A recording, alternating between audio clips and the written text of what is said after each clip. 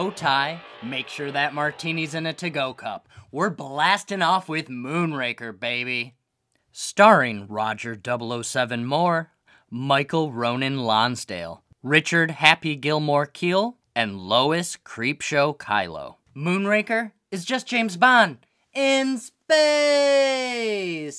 So what's this movie about? Let's open up the airlock to find out. After an American space shuttle is hijacked, James Bond teams up with CIA agent Dr. Holly Goodhead to investigate the matter.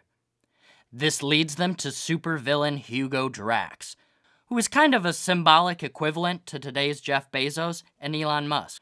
Drax leads his cult of followers to outer space with plans of planetary genocide. It's up to Bond, his babes, and a new unlikely ally to save the day. James Bond movies have always held a special place in my heart. I spent a lot of my childhood and beyond watching 007 films with my father. You might say it was father-son bonding time. James bonding time. We also used to play a shit ton of GoldenEye 64 together. Well, until Columbine happened. The news and media used Columbine to promote anti-violent video game propaganda, and it worked. On my father, at least. I was then banned from playing GoldenEye, our beloved game that brought us so close together. Apparently he thought exposing me to polygon-based, low-resolution simulated violence would turn me into a future school shooter. Well, if you're watching this today, you know that's clearly not the case. Although I did survive a school shooting at Henry Ford Community College. Anyways, I think we were talking about James Bond. Moonraker is not the best Bond film, but it's certainly not the worst, although some critics might argue otherwise. This movie's fun, silly, and still badass. It doesn't take itself too seriously, and neither should you. Just shut up and enjoy it for what it is. Unfortunately, 2/3 of what it is just an underwhelming copycat of The Spy Who Loved Me. Thankfully, that final third of the film is a space spectacle of its time. The actual gadgets are kind of lackluster. We have your typical Bond watch, which acts as a Swiss Army knife of death. There's a few other pseudo-cool doodads, but the star of the show is the laser guns, which would later resurface for a cameo in GoldenEye 64. Bond movies are always known for their sick-ass rides, like cars that turn into submarines. So when you take a gondola and just turn into a faster boat?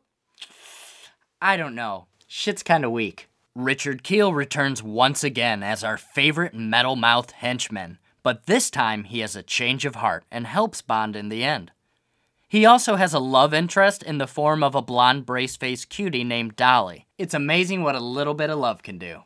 This change of character was influenced by fans writing in letters to the production studio saying, "Why can't Jaws be a good guy?" Moonraker might be the ugly duck of the Bond series, but its absurdity, charm, and final act make it all worth the watch.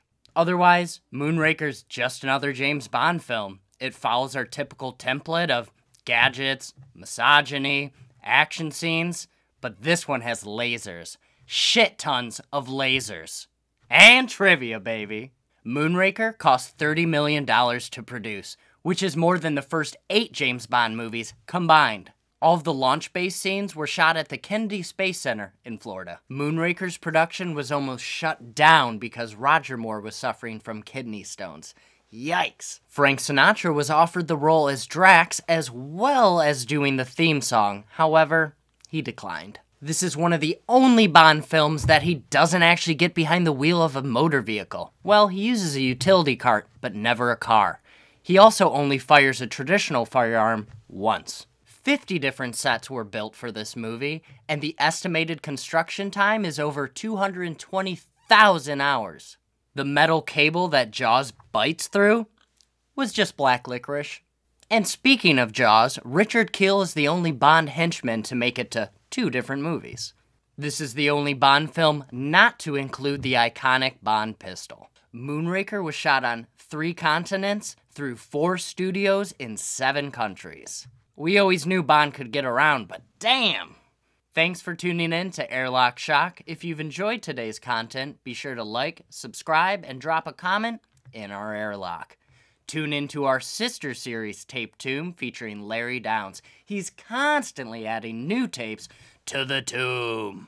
I'm Nick Haskin of Nightmare Fuel Streaming, and until next time, stay shaken, not stirred.